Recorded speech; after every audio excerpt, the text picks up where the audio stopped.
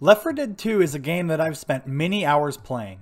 Whether it's on Steam or the hundreds of hours I've played with friends on the Xbox, Left 4 Dead 2 has been one of my favorite games to play with friends. But what if all your friends run out of good boy points and can't hang out? Well, in the spirit of my Black Ops 4 Zombies bot video, I wanted to see how some other zombie slaying bots fare.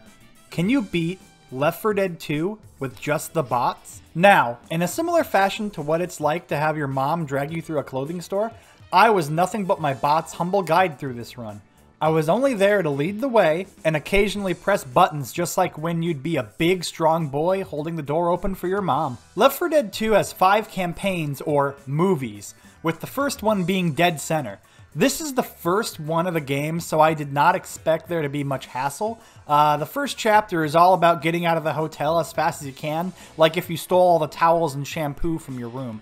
I made the decision at the beginning of the game that I was not allowed to heal myself or even push the enemies off me. This was not something that lasted long, however, as I will talk about later in the video.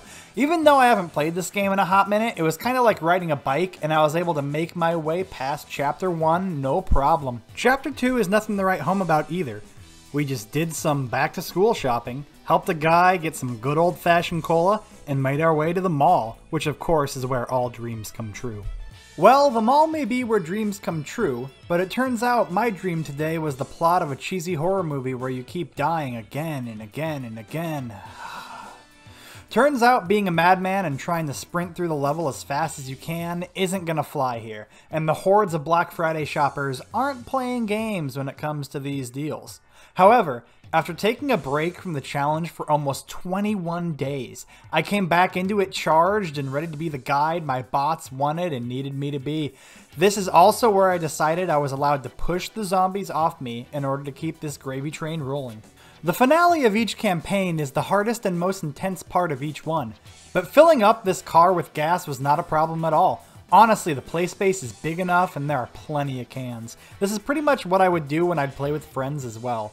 But with the car fueled and good to go, it was time to move on to the next and possibly my favorite campaign of the game, Dead Carnival, baby. A carnival is always a fun thing, but let's see if this challenge will suck the fun out of an otherwise awesome campaign in the game.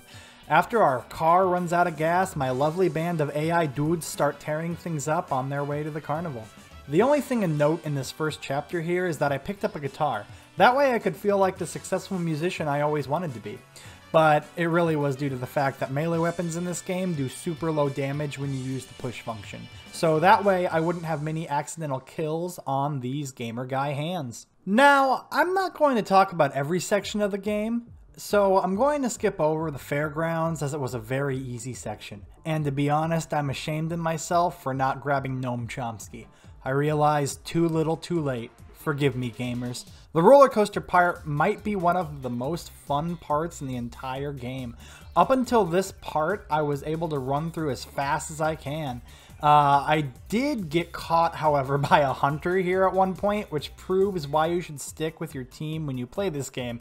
But after that hitch was taken care of, I beat this section and the next without any hassle, leading us to the concert. Now, this is usually my favorite part of the entire game, because when you're playing with 4 friends, especially on local co-op, on the hardest difficulty, it always ensured a tough, fun, tense game. But here it wasn't too bad, and it's worth noting that for this challenge I'm playing the game on the normal difficulty. Now, I'm not gonna lie, this next campaign, Swamp Fever, was one I had to think really hard about. It's just not very memorable to me, and it's definitely my least favorite as the water is incredibly annoying. Hard Rain has tons of water, yet still does it better than the whole area and level designed around it. But anyway, there's not much to report on this either, as my AI guys were hitting their shots and I was leading them through and not getting stuck in too many sticky situations. The penultimate moment of this campaign is when you go to the plantation house and defend it against hordes and hordes of zombies. Usually this is a pretty tense and crazy moment, but I've found that after years and years of playing this game, this last section of Swamp Fever is a piece of cake if you just chill in this yard like it's Cedar Rapids. Ah yes, Hard Rain. I mentioned earlier that Dark Carnival was my favorite campaign in this game. However, depending on what mood I'm in, this one is my favorite. And that mood must be a masochistic one, because anyone who knows this game knows that this level, especially leading up to the gas station, is so chock full of witches, it seems like a casting call for a Hocus Pocus sequel. This is even more true when you play on the hardest difficulty. However, for this challenge, this was a very, very easy section.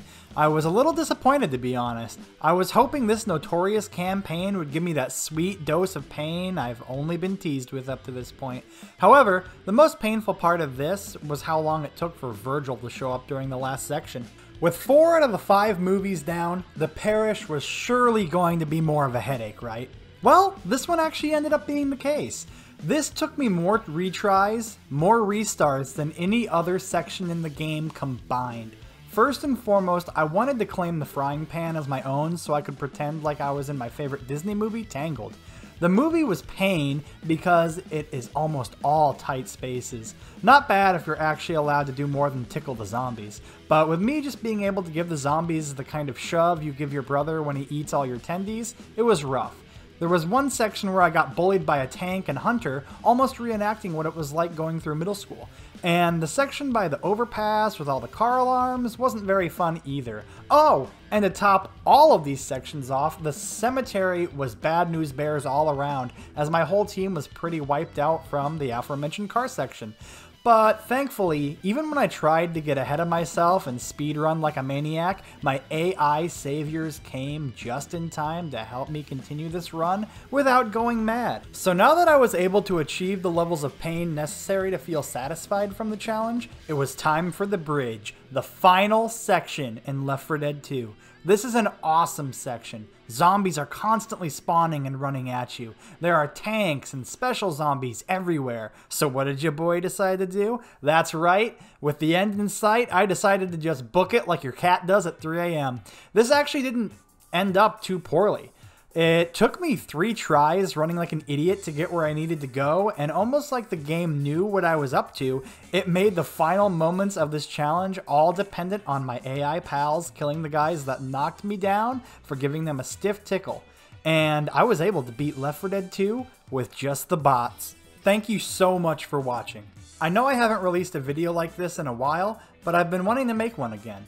Thank you to Colin and Furious Flame for suggesting this challenge. It was an interesting one for sure. I wouldn't mind trying to beat it again on a harder difficulty this way, but I'll probably do that on a stream, or maybe if this video reaches a certain like goal, let's say 50 likes. Overall, I'd recommend having a lot of patience for doing this challenge. Make sure to like, comment, and subscribe if you haven't done so already. And leave a comment if there's a challenge you want me to do. Have a wonderful day.